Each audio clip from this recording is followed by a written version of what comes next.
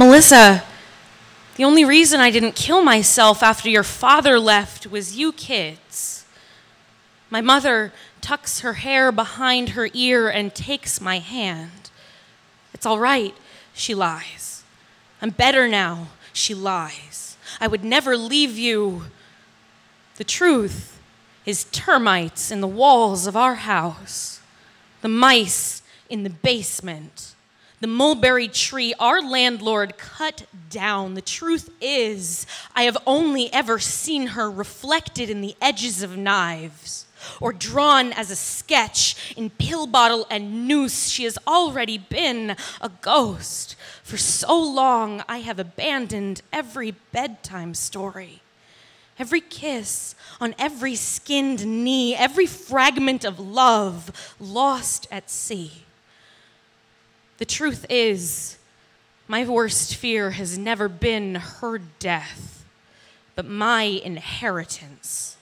The sea waiting for my drowning, the money like kindling, and the rent past due on the house I told people we didn't live in. We are living now in the wreckage of that home. The roof is gone, and the storm is moving over us still, and she is standing in the doorway, letting in the rain. I have to try to hold that storm back with my bare hands, and when I do, the skin comes off like a glove I've been wearing my whole life, and there they are. Not blood or sinew, but my mother's hands inside of mine the whole time.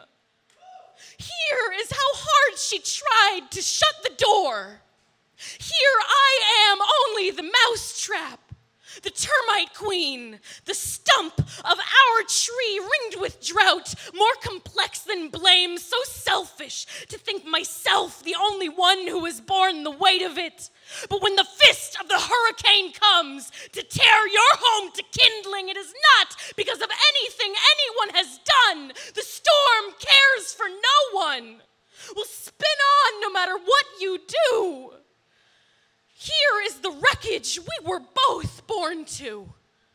Here I am, waking up in what is left of our home.